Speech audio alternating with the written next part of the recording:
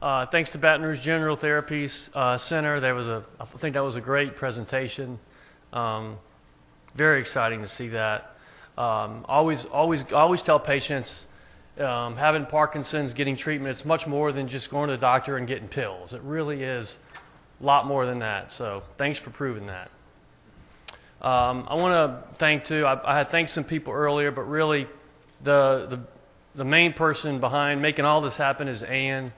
Ann, are you here? She's probably doing something, of course, but Ann really makes all this happen, so I want to give a special shout out to her.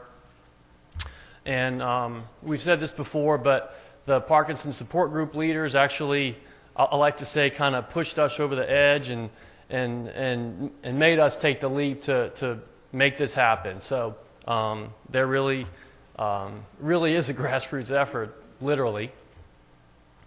I want to give a little perspective too on the Baton Rouge scene for Parkinson's. When I interviewed here at Neuromed 9 years ago, after my training, they wanted somebody here at Neuromedical Center who specialized in Parkinson's and had training for deep brain stimulation. So that's why I interviewed here, and I'm from Baton Rouge, so I was very excited, especially because there's not many practices like ours in the whole country where there's so many neurologists in private practice who have the facilities and the organization to actually have subspecialties and thrive in a subspecialty area. And so I was very excited to come here, and so I did, of course. And at the time, there were no movement specialists here, so I was happy to come here, and there was just this huge void, that I immediately tried to fill. And there's so many patients, and now we've grown to a point where we actually have been doing DBS for 8 years now with Dr. Wagaspak. We heard that talk a couple years ago. We've done over 200 patients here, many of whom are in this room and doing very well. We now have 3 movement specialists in our practice, me and Dr. Kader and Dr. Whidden. So I don't know of any other private practice in the whole country that has 3 movement specialists. So that's very unique, and we're very proud of that. And because of this conference, it's prompted us to start doing clinical research at Neuromedical Center. So we've heard so far about all the studies that are being done all around the country, thanks to Michael J. Fox Foundation, a lot of other people. And we've heard about kind of what I would call the upstream part of the research, where they're looking at, very hard science stuff, basic science research, even animal models. And, further on down the road, when those studies make it and they're proven to work, in animals and proven to work in very small trials in humans, and it moves on to bigger trials in humans, really looking at trying to get it approved. Those are what we call phase 3 studies. And even phase 4 is after it's out and looking at other things that the drug can do. We've started doing phase 3 and 4 clinical trials at the Neuromedical Center. And not just in movement disorders, in Parkinson's. We're doing it for other areas of neurology. We're doing multiple sclerosis research in other areas. And we started off with 1 clinical coordinator a couple years ago. Now we have basically 2.5. We're doing multiple studies right now. We've already finished Parkinson's trials, and we're starting new ones. So if you're a patient at Neuromedical Center, we have a great database, and we call and let you know if you're eligible for a study, and we just present it to you as an option. So we're very proud of that. So what I'd like to do now today is talk about some of the new therapies that have been FDA approved this year for Parkinson's. Very exciting to have new things to talk about, new therapies. There's some other areas in neurology that in the past 10 years, I've been jealous because they've had a lot more new things come out. Multiple sclerosis, epilepsy, all these new drugs. And I'm sitting here with all my patients, and everybody asks me every day almost, what's new? And nothing new yet. But now we do have 2 new things that came out. Actually, the 2 things I'm going to talk about came out 2 days apart, ironically. So let's just get right into it.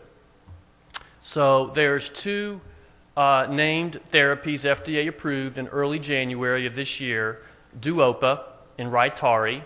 and I have the generic names next to the brand names there, and you will see that they're both really levodopa preparations. Levodopa is the active ingredient in these new therapies. Levodopa is something I'm sure a lot of you are familiar with as Sinemet or Stalevo. It's the main active ingredient in those two therapies as well. It turns out levodopa is the most powerful medicine that we know of for Parkinson's, actually by quite a bit. The second strongest medicines for Parkinson's are probably the dopamine agonists, and those medicines are strong, but not as strong as levodopa. It gives the most bang for the buck, I like to say.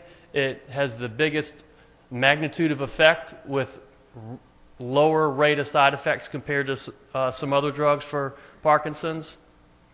So if you notice, every time we have all these therapies that utilize levodopa, they also have carbidopa in it. And why is that? Well, carbidopa doesn't itself do anything directly for Parkinson's symptoms, but if you took levodopa by itself, it would directly stimulate, it does directly stimulate the nausea center of the brain. In fact, it's similar to Ipecac, which you may know is an old-time remedy to make you vomit up toxins in case kids accidentally swallow it. They used to give it to them to make them vomit. So dopamine is not only utilized in the motor control system part of the brain, but it's also utilized in other parts of the brain, such as the nausea sensor part of the brain and the reward center part of the brain and others. So we want to block the nausea part, and that's kind of what the carbidopa helps to do, is to block the nausea so you could take more levodopa to help you. In fact, Sinemet in Latin means without emesis. So it's interesting that the actual name Sinemet literally means without emesis.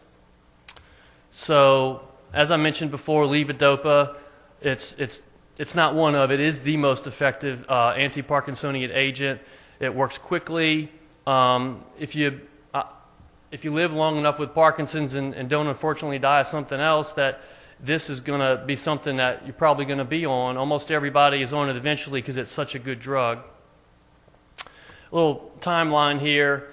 We first figured out that dopamine was involved in Parkinson's in around 1960.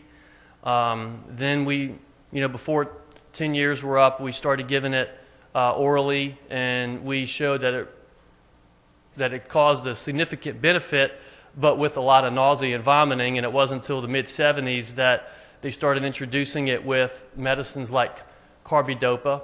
And in Europe, if you're on a levodopa preparation, they use a different medicine called bensericide that's just like carbidopa. But same thing, they're these DDCI drugs that you see were introduced in the mid-70s. And that was a big improvement because then we could give a lot more of it. More patients could take it, and they could take the amount that they needed. And then we gradually kept, improving the way that we gave Sinemet and levodopa.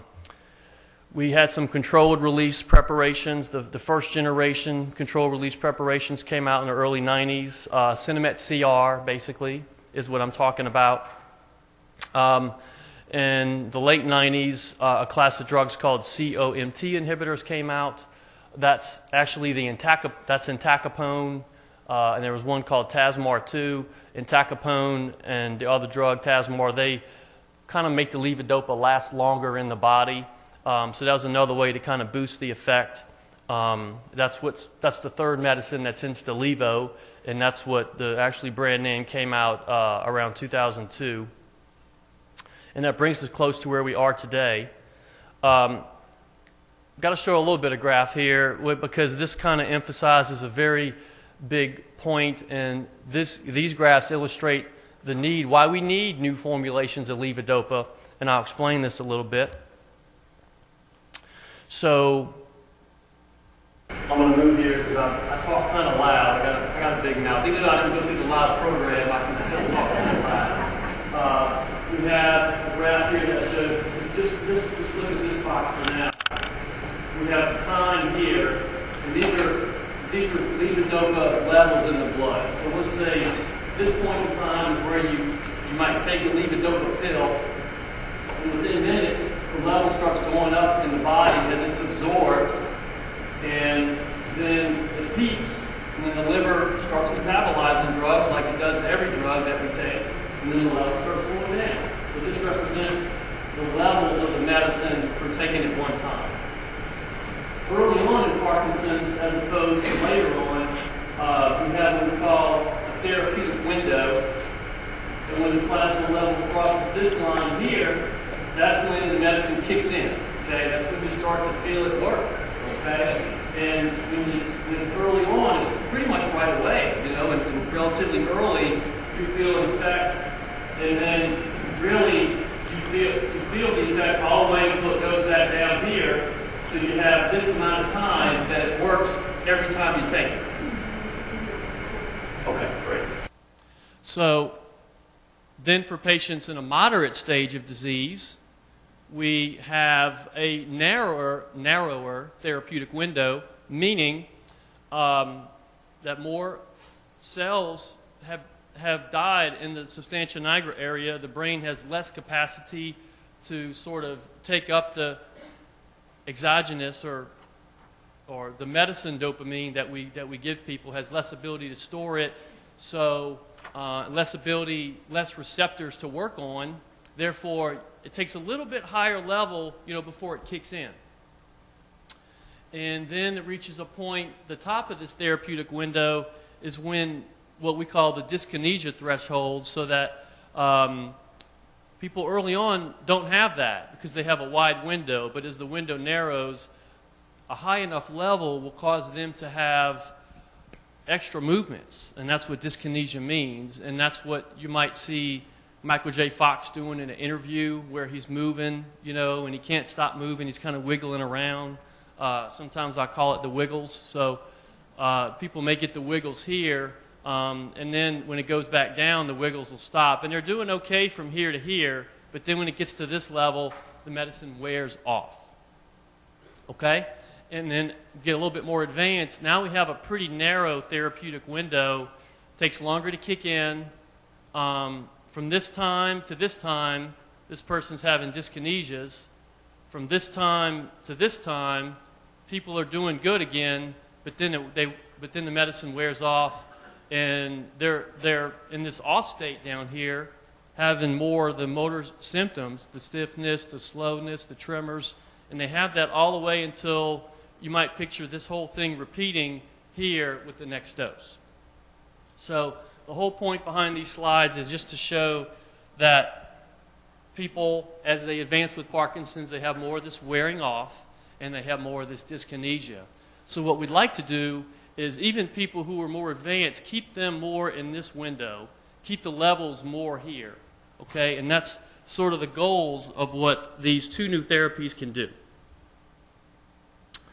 I want to point out that both of these new therapies are really just variations of giving levodopa, improvements, but it's still using the same active ingredient. Therefore, we have to worry about the same side effects. So these are some of the side effects that we worry about.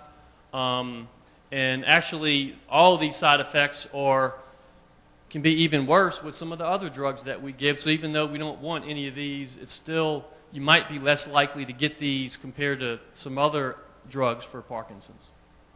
So people can have impulse control disorders, which means they may have a tendency to shop or gamble or have some other impulsive type behaviors.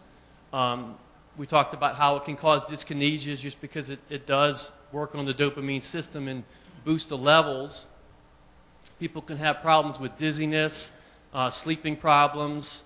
Another part of the brain that dopamine is used for is for dreaming. So that's the dream hormone. So we're stimulating the dream hormone too.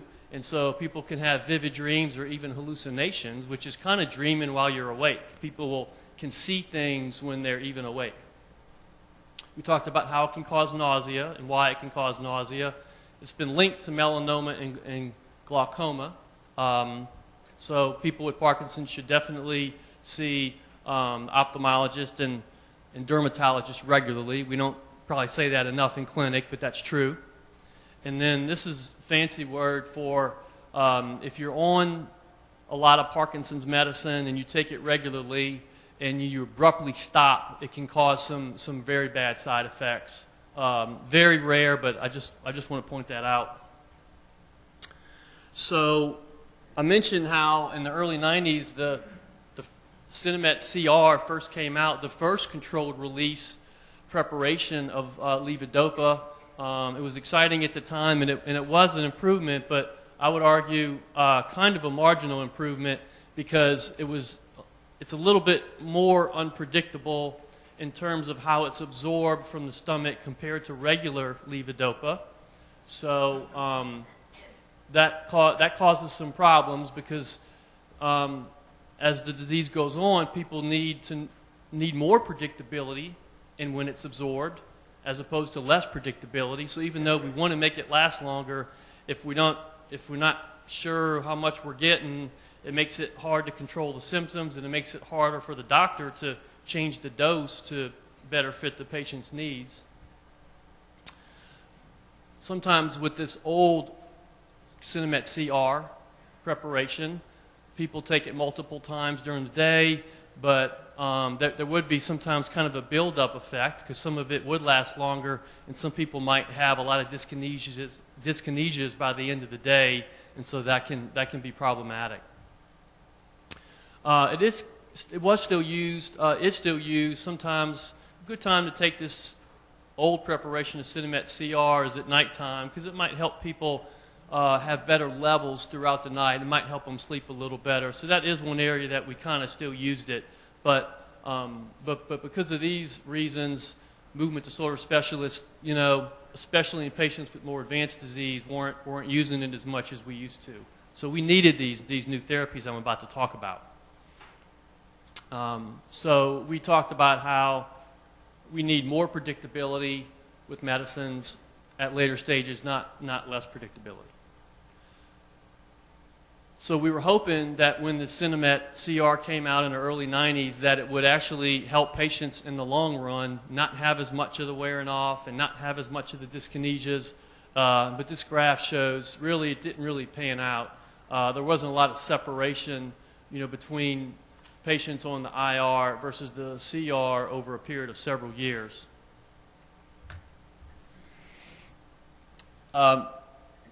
This graph, all I want to point out with this graph, these are two different studies that were done with Parkinson's drugs, and they established that even these are patients who were kind of just started on Parkinson's drugs at an early stage of Parkinson's, and these were patients with less than 2 years of drugs, and you can see that even at less than 2 years, 30–40% of patients already started having wearing off and dyskinesias. So if you start off with that relatively early in the course of the disease, those things can just get worse and worse in some people, and it can be a real problem. So we want to push those problems, the wearing off and dyskinesias, we want to push those further off in the future, not have them start early. So this slide just points out all the symptoms you can have when the medicine is actually wearing off. And it is very uncomfortable, and it can cause any number of symptoms. And these are if a patient starts to have wearing off, they may complain of one or more of these. It can be kind of vague and nonspecific symptoms, so it takes a good doctor and a good history to figure out if it's from not quite the right dose of medicine at the right times. So, Rytary is one of the two things I'll be talking about. That's the new treatment. And it is, like I said, it was FDA approved in early January. And it's a mixture, it's a capsule that's specially made so that some of the beads in the capsule are immediate release, Cinemet basically, and the other beads in the tablet are controlled release. So you get sort of an immediate boost from it like you really need, but then you get sort of a delayed peak too where it can make it last longer, and that's really an improvement. It comes in 4 different strengths. and these are the pictured tablets here. I like to call these, the 100, the 150, the 200, and the 250. I like to round off. I don't like to use those numbers, but those are the 4 strengths that we have available. So I really talked about this already. Why don't we just use regular Sinemet? Why do we even need to take Rytari? It's because people can start to have wearing off between doses. As the disease goes on, people may have to take regular Sinemet instead of 3 times a day. They may have to start taking it 4 times a day.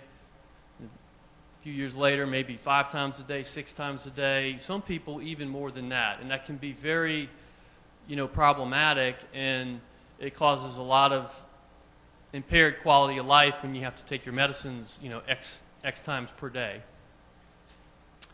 And then dyskinesias can even happen. So quality of life is impaired. So I'm going to talk about 2 trials for Rytari. The first study was in patients with new onset Parkinson's. So these were relatively newly diagnosed patients. And there was another study looking at more advanced stage Parkinson's, okay? So both of these were placebo. This was a placebo trial right here, the one for early Parkinson's. Patients were only allowed to be on a study drug and no other Parkinson's drug. For the advanced trial, these patients, they all already were on regular Sinemet, and we'll talk more about the specifics, but patients, almost all of them, were on other non-levodopa Parkinson's drugs already. I'm going to jump right to the graph showing the outcome, and sorry, I had to make this graph myself, so it's not terribly pretty. But this graph shows the baseline score, the baseline motor score at the beginning of the study. So the first day they went in the study, we did all the little tests, checking people's coordination and tremor and rigidity, put a number to how bad it was. And we also did the same for the patients in the other groups, okay? And then at week 30, at the end of the trial, they did it again to see what the difference was. And you can see the people on placebo, no difference between the beginning and end, which is kind of what we expect. But then for these different strengths of Rytari, the 150, the 250, and the 400, and it's 3 times a day is what TID means, they had significantly lower scores, okay? And you can sort of see that the higher dose was better than the lower dose, okay? So it improved their Parkinson's symptoms as we expected it. Side effects, you can see that we have the different strengths here. So getting stronger, you had kind of more side effects compared to people on placebo. And you see the things that we kind of expect with Parkinson's drugs because of what I talked about, how it really acts on dopamine, and we know what dopamine does. It can make you nauseated, it can make you dizzy, have vivid dreams, and some other symptoms. And so these are the percentage of patients that had those side effects, okay? So let's talk about the second study in advanced Parkinson's patients. Patients were randomized to either Sinemet or Rytari. Patients were already on Sinemet. If patients were on other non-levodopa Parkinson's medicines, they were allowed. They were just kept the same. The patients that were randomized to Rytari, they had to do a dose conversion, and I'll explain that in a minute. After patients were changed to a study drug, doctors could move the dose up or down based on what the patients needed for their particular Parkinson's. Based on the chart conversion, 60% of the patients actually needed a little bit higher than the chart recommended. 16% of patients needed a lower dose. That was the average dose. And almost all patients were on less than this dose of 2,400. Here's the chart. So if you're on Sinemet and your doctor wants to change you to Rytari, this is kind of what we estimate you will need, because the milligrams of Rytari are not the same as the milligrams of regular Sinemet. I want to point that out. In fact, you're probably going to need at least twice as many milligrams per day when you add everything together to control your symptoms. But don't let that number alarm you. It's just a matter of how it's absorbed in the body. So this is the chart. So you can see these patients have to take, it's sort of a lot of capsules. You have to take maybe 3 or 4 at a time, and you start off 3 times a day, but your doctor may even start you off on 4 or 5 times a day, kind of depending on how much you were taking it before. But however many times you take regular Sinemet per day, if you switch to Rytary, it should be fewer times per day that you need to take it. And that's one of the main advantages of the drug, is that you take it less times per day. So that's less number of times per day that you go through that graph where you have the problems. Okay? So if that graph is repeated 3 times a day, it's better than being repeated 6 times a day. And that's sort of the goal, okay? So these are the outcomes. I'm going to just make this real easy to understand numbers. So off time, that's the time when the medicine's not working. That was the bottom part of the graph where people have more of their tremor and stiffness and slowness.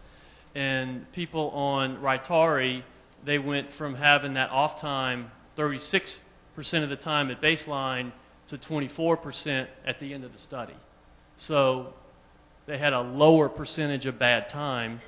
People on regular Sinemet, they went down too, just not as much as the people on the Rytary. Similarly, looking at total off time, basically with regular Sinemet, they got an extra hour. They lost an hour of bad time per day, but with the Rytary, they lost 2 hours of good time. So that's better. They also looked at the good time. So how much more was the good time? So the good time went from 10 hours in the Rytary group to almost 12 hours. And with regular Sinemet, it went up about 1 hour. So 1 hour versus 2 hours. So you can see there's less bad time and more good time. That's what you want. Okay. Side effects in these more advanced patients. And this graph shows the side effects that occur in at least 5% of the patients. And there was really only a couple, nausea and headache. And you can see people had more problems initially in the conversion process, but then in the maintenance phase, when the doctors kind of figured out the dose, the side effects were a lot lower. Okay?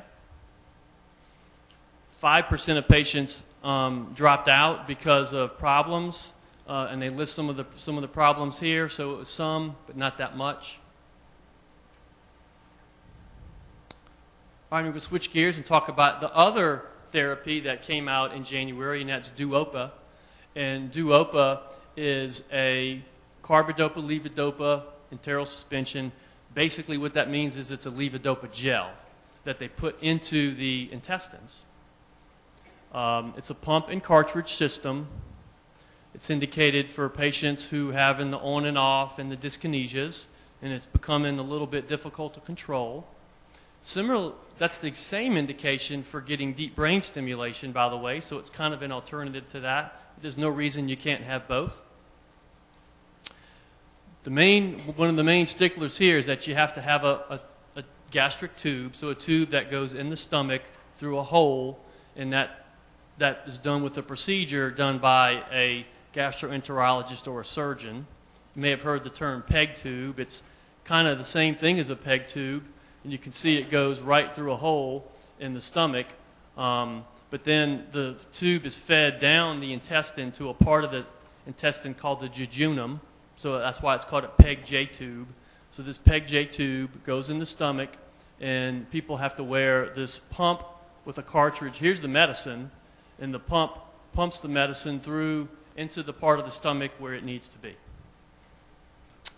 So this is not really a new idea. It's new to this country, but intestinal levodopa has been studied since 1988.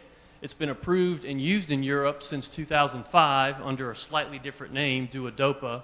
So we've seen the European data for some time. It just took longer than we hoped for to get to this country, but it is finally here. Okay. So the Duopa study is only one study I'm going to talk about, and there's a lot of big words here, but I'm just going to make it simple. Randomized means if you wanted to be in the study, then a computer randomly puts you in one of the two groups, either Duopa or the regular medicine. Double blind means the patients and the doctors didn't know which group the patients were in. Most good studies are done that way. Double dummy means since there's two very different things, a pump and a gel versus taking pills, patients would know which one they were on, obviously, if they had a pump and a gel. So people in both groups had the pump and the tube and the gel, and both groups took the pills. So that's what double dummy means. Patients really did both, but they didn't know which one was real and which one was sort of fake, okay? Active control means both sides of the study got real medicine, that they just didn't know if it was coming through the pills or going through the tube. And it was 12 weeks. And they studied them at the same time. That's what parallel means. So 71 patients enrolled, 66 completed, only 3 dropped out. And you can see what I thought was interesting, the total dose of levodopa was a little bit lower in the Duopa group. I think because it's more efficient. You're putting the medicine right where it's kind of absorbed. So overall, patients needed a little bit less overall medicine, which is always good. This graph, I know I keep showing graphs. I know Randy likes graphs. Raise your hand, Randy. I know you like this.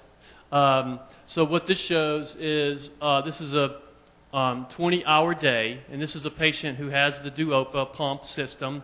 And these are the levels of the levodopa throughout that 20 hours. This is when they first put it on. You put it on in the morning and you prime it, and it gives you a little loading dose, and then it shoots a continuous dose after that. And that causes you to have a nice steady level. Now, if the same person was taking the pills, the levels would be up and down all day. And I have a graph showing that, actually. So, again, this continuous levodopa delivery, that's our goal in any treatment of Parkinson's, because that's what the brain does. We want to mimic what the brain does naturally, and what the brain does naturally is release dopamine all day long, rather continuously. So as close as we can mimic that as possible, that makes patients do better. Meaning less off time, less dyskinesia time. So with this treatment, at least for the 16 hours a day or so that you're supposed to wear the pump, I mean, you can't really wear it at night, you know, because you don't want to sleep with that on. But at least during the day, you won't have to take any pills, at least not any levodopa pills, theoretically. It bypasses the stomach. So patients with Parkinson's, if you take pills that go through the stomach, Parkinson's actually causes some problems with the stomach mobility. So food and pills are not pushed through like they're really supposed to be. So we go past the stomach and put it right in the part of the intestine where it's absorbed.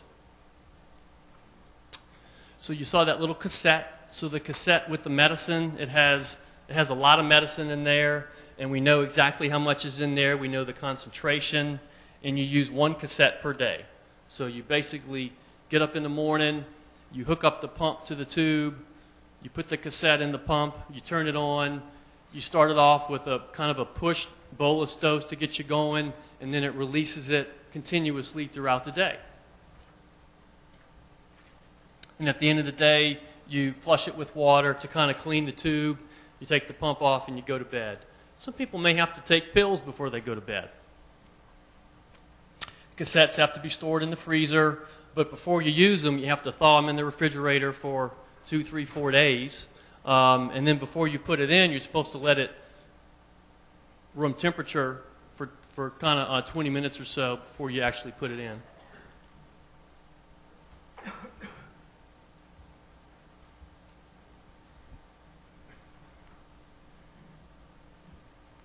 There we go. Okay, here's a nice graph showing, this is kind of the person on the Duopa, pretty steady levels all day, and the patient on pills, they're going up and down all day. So you could imagine how this person, has symptoms going up and down all day too. So that's the improvement. Jump right to the results. Remember, these are the same kind of endpoints that we looked at for Rytari. How much bad time did people have and how much good time did people have? From baseline to the end of the study, you can see patients had 2 hours less of bad time with regular levodopa and 4 hours less on Duopa. So that's a lot better. So 2 hours more of good on time, or 2 hours less of bad time.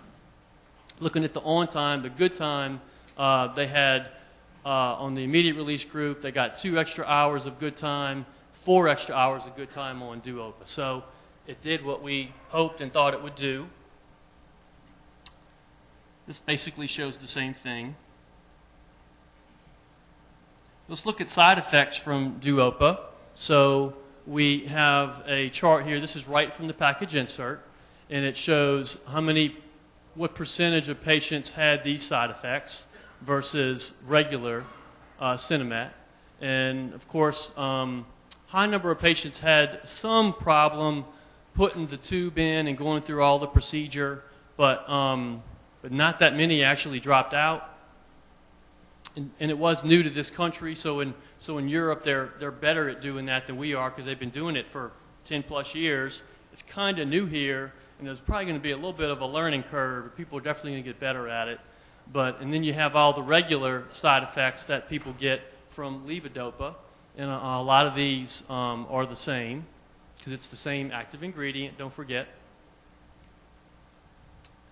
And then these are the specific side effects that can occur with the insertion of this tube to get the therapy. And these are things that can happen, and these are some very bad things that can happen, but they're all very rare. If you were considering getting this therapy, you would definitely have a visit with the GI doctor first so they could talk about these in a lot of detail.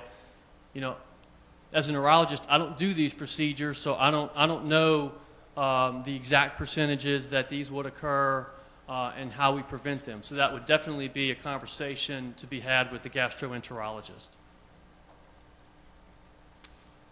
So, like I said before, really all the same side effects, but we just hope to have better control during the day with this therapy. The protein ingestion issue is still an issue with both of these new therapies, actually, Rytari and Duopa. There's this potential issue where if you're on levodopa to treat your Parkinson's, any formulation of levodopa, if you take or drink protein the same time you take your medicine, it can interfere with the absorption of the medicine into the body. So for some people, that's very important, especially for advanced patients. They have to avoid eating food at the same time they take their medicine. So that's still a potential issue with these two new therapies. One other note, in the study, some patients with the Duopa developed neuropathy or nerve damage symptoms. I don't think we understand the link there, but some patients did have that. So I want to make everybody aware of that.